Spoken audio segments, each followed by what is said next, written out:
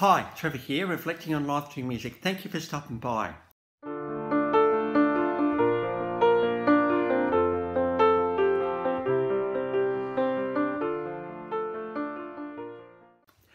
Well, coming again today, you're very, very welcome. How great to see everybody here. I trust you enjoyed my last video on Aussie band Jet and their debut album, Get Born. 4.5 million albums were sold worldwide because of the song Are You Gonna Be My Girl? In the video we talked about sometimes it's got to be bold and ask the question, don't we? And we also talked about, hey, let's just be a bit kinder to each other out there because nobody's perfect. So I trust you found that one encouraging because you know what? I'm not perfect. So there we go. We're going from there to 1989 in Melbourne again, actually. We're getting to folk pop, indie pop, kind of whimsical, playful kind of vibe today. Simon Austin, Angie Hart, Tim O'Connor, Mark Picton. These guys around that 1989 formed the band Frente. Now, Frente sort of, got pretty well known in most Melbourne venues because the minute you're a bit alternative, you're actually going to get a whole heap of people listening to you because you're just different to the grunge and the heavy stuff that was starting to happen around that time. Whimsical and light, absolutely. And there's just something about Angie's vocals, the way she just sings. She's got a pretty beautiful, pretty crazy voice. This girl got beautiful twangs to it, but beautiful melody as well. These guys really know how to write songs. And 1991 out came an extended play, which kind of did pretty well for these guys, and they were able to, and the album was called World, they were able just to kind of increase their popularity, I suppose. Then released another EP in 1992 called Clunk, and we've got Ordinary Angels. Now this song went to number 3 on the charts. It would eventually get released on the album. We're going to talk about it in a minute, but for the sake of the EP, we got the official clip of Ordinary Angels below. Then out in 1994, the world changed for these guys absolutely with the album Marvin the Album. Now, I love the album title. Don't know who Marvin is, but it's pretty cool. And so this particular album sold 1 million copies, and it went to number 5 on the ARIA charts in Australia. And thanks really to the song "Accidentally Kelly Street," which was all about, apparently the story goes, was all about just a guy moving from one street to another, and he's been quite observant around the new street and what it was like. One of the lines, "Wind is talking through the flowers," and where strangers sometimes accidentally meet. It's a some beautiful lines in this song. And I suppose this got me thinking, and we've got an official and live version of "Accidentally Kelly Street" below. Again, just listen to Angie's vocals. She's just absolutely beautiful. And it got me thinking about moving.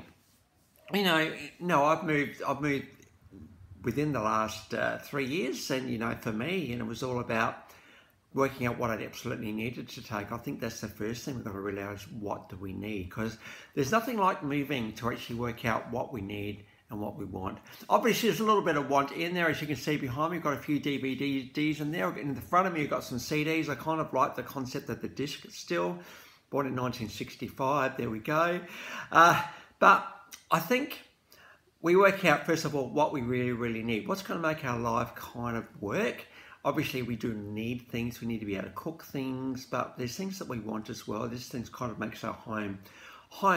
And I know for me, this is the 4th place that I looked at. The first one was an interesting tale of a landlord that accepted 8 months rent in advance from somebody else, and I thought, well, that's a bit unfair. But you know what? I get to walk through those streets every morning to work, so I still get to walk through those tree-lined streets. The next 2 were a little bit dog boxy, not the best of places, and they were just not good. And then when I get to the place I'm in now, and I just got to flick the music stand around here, and I was confronted with this view. See that? See the clouds and the sky and the trees, and there's a little bit of a hill in the background. That's Mount Lofty. And it was my absolutely, so if I can get the camera back to where I need it to be, around about there. There we go. And so when I came and looked at this place, the agent said to me, well, you need to come and see it. I know you like it, but you need to come and see it. So I reckon I got another open just for me, and I made all the sufficient thank yous. The place is beautiful and all the rest of it. And then I got the whole, well, my head says no, but my heart says yes, it's yours. And so I got to move in, and I've been here ever since. And it just got me thinking as I learned around my surroundings and what made Glenelg, where I live, such a beautiful place it is. We've got beautiful coastline down here, beautiful sunsets, and Glenelg's just got that feeling of space about it. I was able to walk around my street and realise actually there was a bit of a path that goes to the tram line here. I didn't know that was there. That's how I get to work. That's how I walk to work now. And I got to be familiar with my surroundings, and I started to look, particularly this time of year in autumn, how all the trees are changing colour. You go down a whole street of trees changing colour. It's a beautiful thing, you know. And we think we think about, well, this is absolutely my happy place, and you know, it's amazing how we don't always know what's going to happen when we make changes in life. But you know, this change has been pretty good one. And I think we just got to be aware of our surroundings, that when we do move somewhere else, make the most of it, hey? Start to work out what is it that makes this place just unique, because there's nothing else like the place you live in, really. And you make it your home, don't you? It's a place you come back to every night. It's a place you come to relax, you know, perhaps you bring friends around. It's a place where you rest as well and escape the world as well. We all need to escape the world from time to time. So Accidentally Kelly Street is a beautiful observation of moving house. And I can honestly say that I know the feeling of wind is walking through the flowers and the beautiful wind going through our autumn leaves here at the moment. It just creates a real magical feel. So let's be observant of our surroundings, I'm thinking, because, you know, we get placed in places, don't we? And we've got to make the most of them when they're there. So I trust you found that one encouraging. Wind is talking through the flowers. What a beautiful line that one is. Official and live clip of Flowers of Accidentally Kelly Street. Also, of that album, we've also got official clip of No Time. Almost like there's no time like the present. Absolutely. We don't ever want to hear that thing. We want to be inspired in those moments, don't we? 1993, out came another EP, Labour of Love. And off that album, we had Bizarre Love Triangle. Now, this came out by the song by New Order. And this is a bit more of, I suppose, a Frente version, light, whimsical, but very, very reflective, very, very romantic and compelling. This song was absolutely massive for these guys, and they just really captured the essence of this song. Amazing what you can do when you slow a song down and you just really listen to the lyrics of the song. And I remember covering Take On Me by Aha many years ago now, and there was a live version, a reflective version of that. It was absolutely stunning. Sometimes having a different take on a song is a beautiful thing. So we got the official clip of Bizarre Love Triangle. One of the critics have said it very, very unique vocals by Angie Hart. They did break up in 1998, but there's been a couple of reunions since, but we also had 1996, the second album, Shape.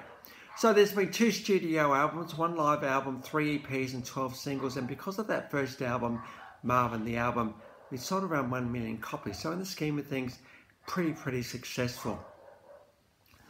So the links to those 5 clips are in the description below. As I've got a dog barking next to me downstairs, my apologies for that. I'm just not going to worry about it. It's just a dog, you know.